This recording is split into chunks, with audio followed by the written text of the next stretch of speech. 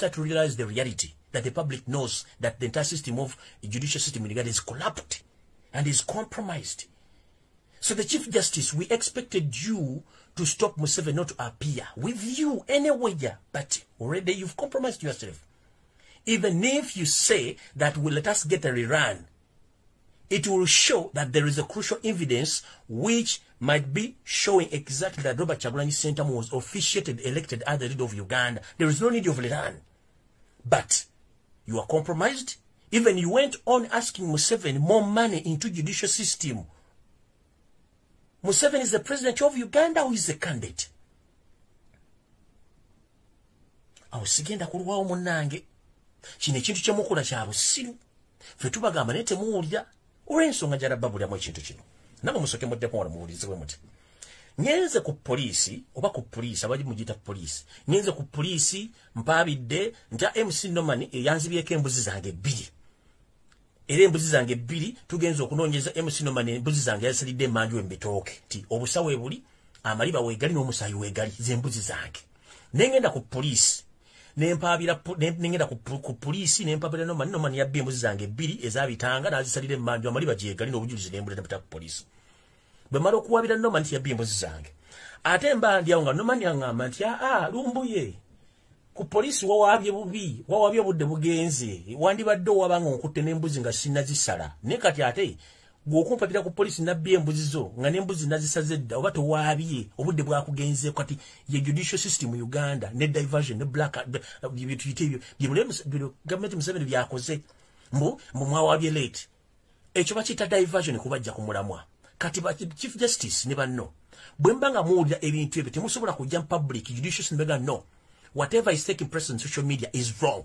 Ate kimenya mateeka. Mwena musirise ekibaluwa kitambudde social media kidisorganize public munsi zaakulaakulana the moment omuntu awandika article nga implicating a judicial system gye tumanyi nti yetwala ebiragiro mu Uganda judicial system wali mulina okuvaayo ne mukola kye tuyita disclaimer note ku social media oba mawuli mugamba no.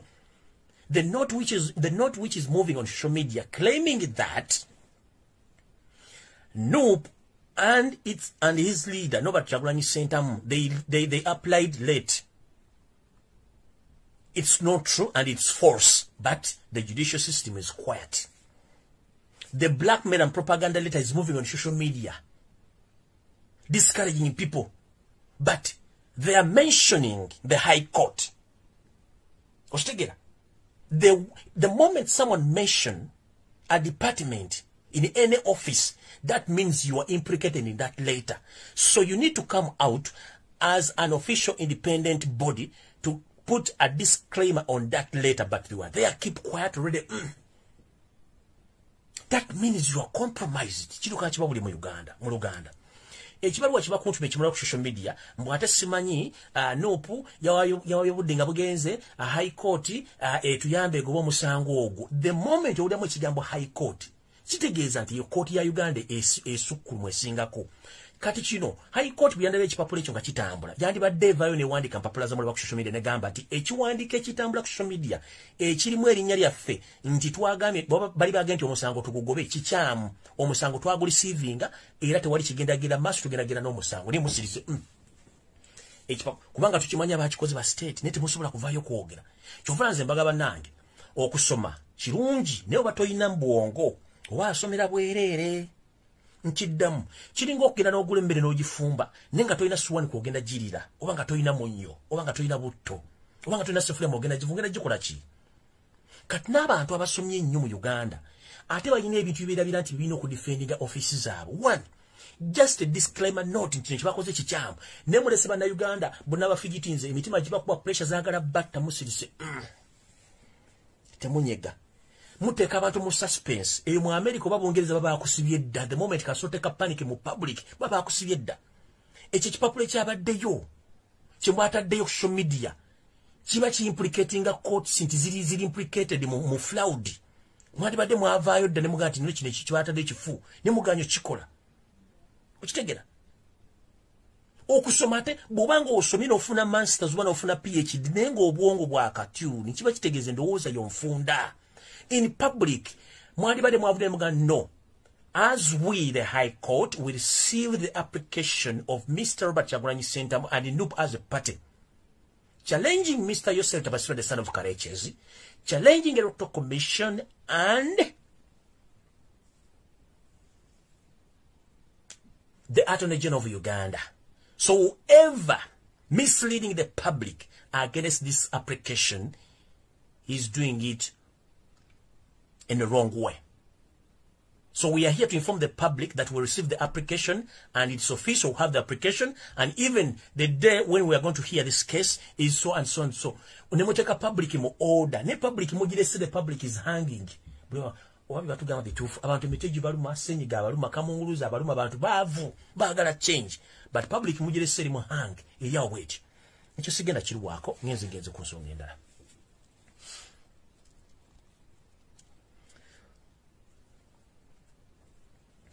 Bulijjo tubagamba obonero bwolabira dictator nga mulowooza dictator baliyo mu nsi. Dictator mulabya.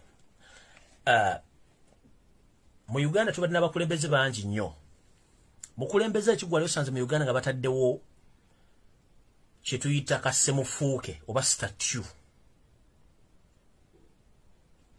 Tekibangawo era ono Yosef Tabasira ntono wakali nga ba dictator baba. Bataddewo semufu bamazeko obukadde 200. Naye ng'omuntu ali babega kino government ya China eri babega kibino ekintu okukola ebintu ebyo okuteeka dictator kubanga Museveni era abantu badde agoberera abadde bachunya banansi ba mu nsi zaabwe nga bakola emirimu egyo. So ekya statue mwakitegedde bulungi mwakitegedde mutegera waje tulaga era abamanyi mutegere bulungi. Ekirala tulina ensonga ezigenda maaso mu Uganda nyingi nnyo. Nabagambye ku nsonga za emmotoka eziwamba abantu kye tuyita drones eziwamba abantu gavumenti yazeeganye. Ate let me inform Mr. Museveni, the so-called president of Uganda. The moment you block people from getting the information, you are blocking the entire system. Because if people they get to know the information, people they open their minds on different things. But now you are preaching different things, we are preaching different things. So that means people are getting confused who is right and who is wrong. We don't hate our country, we love our country more than you. But if you block people to get the information, that means you are blocking the development of Uganda. You understand? People need to get the information to differentiate between who's lying and who's what and who's not lying. So stop blocking people's accounts. Stop switching off internet. Let people discuss their national matters. Because if people are not informed, nothing the country is going to gain from those people. Because those people are going to be ignorant about the issues which are taking place in Uganda. Apart from Ugandans go and voting their leaders, nothing they know about the national issues. You've been spending billions of money taking people to Chankwanzi for free freshers course and the patriotic training. For what use? If you leave the public to be told about the information about their country, there is no need to take people to Chankwanzi for refreshers course, some patriotic training. You know, that is useless. But the moment you block information, that means people are going to stay hanging. They don't know nothing taking place in their country. That's why we are almost 45 million Ugandans, but not all of us that we pay taxes. No. And it is a mistake. Every Ugandan at any level is supposed to pay taxes, but they are not informed. They are jobless. They can't pay taxes. The problem is not the people. The problem is the government. When you don't create jobs, for you, the thing you do, you just pamper the foreigners, the so-called investors, the fake investors, and you leave the local investor to suffer. You can leave, how dare you leave the local investors to suffer? And you pamper the foreign investors who even don't have capital. You give them free land, you give them tax holiday and each and everything, and you give them security, and you leave the local investors. That is a mistake. You should leave people to enjoy their lives and to get another information.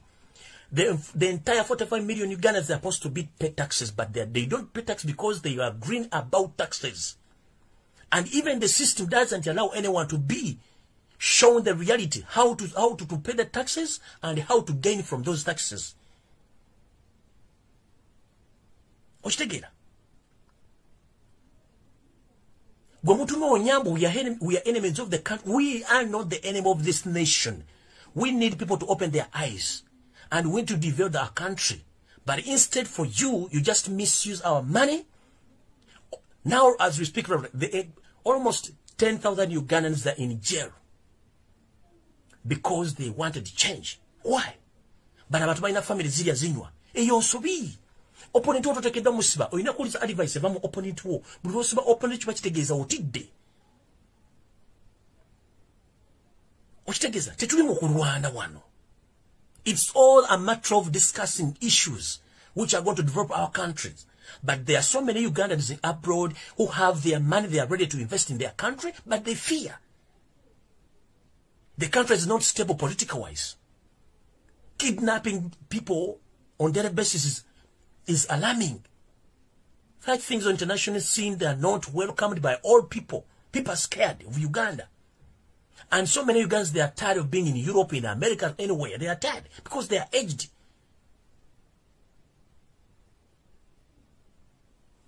Here's a mass.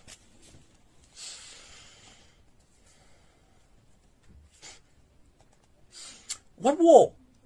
Ekintu kyetugenda obategeeza thereafter slowly. Njala bategeeza kiri mu mateeka oba mu ssemateeka wa Uganda omuntu okulaga obutali bwenkanya eri omuntu ng'oyogedde oba n'omulaga nti kino sikkiriziganyizza nakyo mu ngeri omu webendala etya okwekalakaasa kiri mu mateeka naye weekalakaasizza otya kyekibuuzo. Museveni yalowooza nti okwekalakaasa kugenda kubeera kukwata mayinja kwokya maduuka kubba okusiko bayita okwekalakaasa. No, waliwo okwekalakaasa okuli mu constitution kwa mirundi ebiri.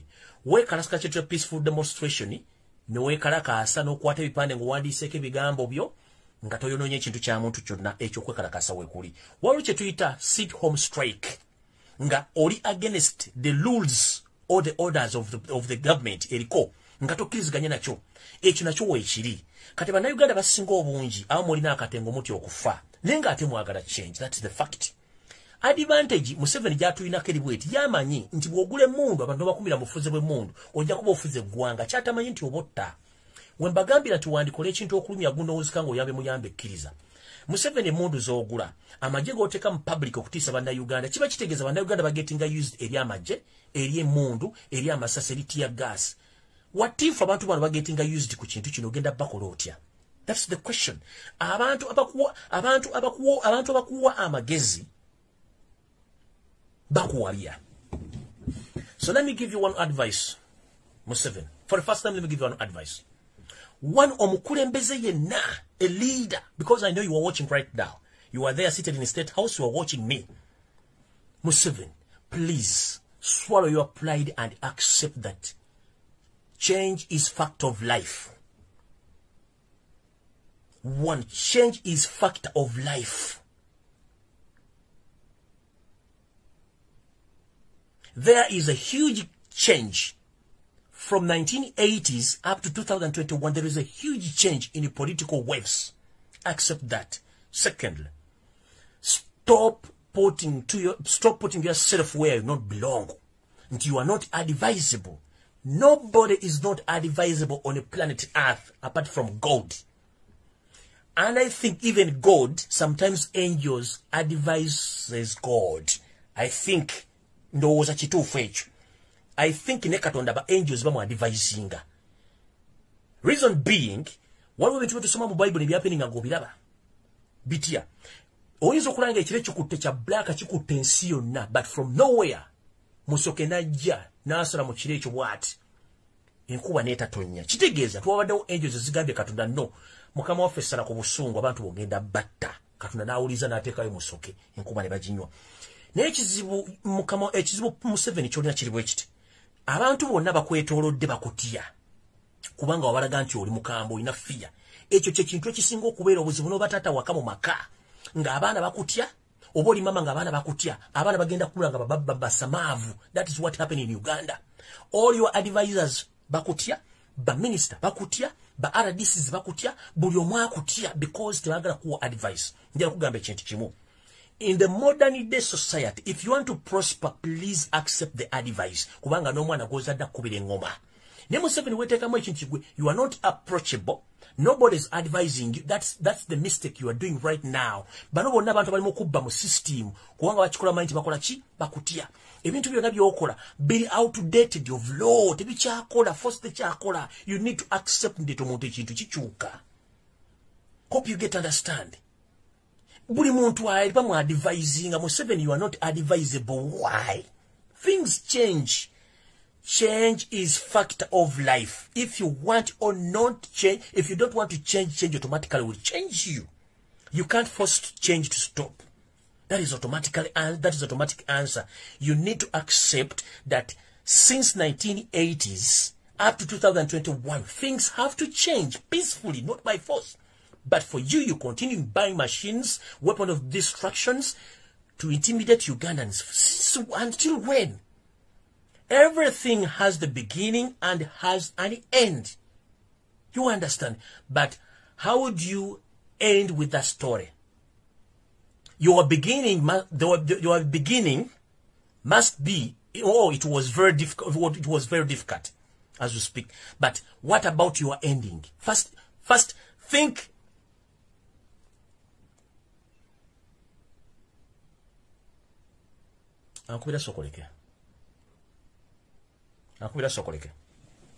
Seven. Think twice before you act.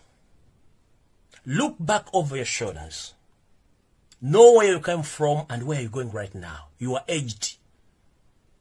You need to be somewhere.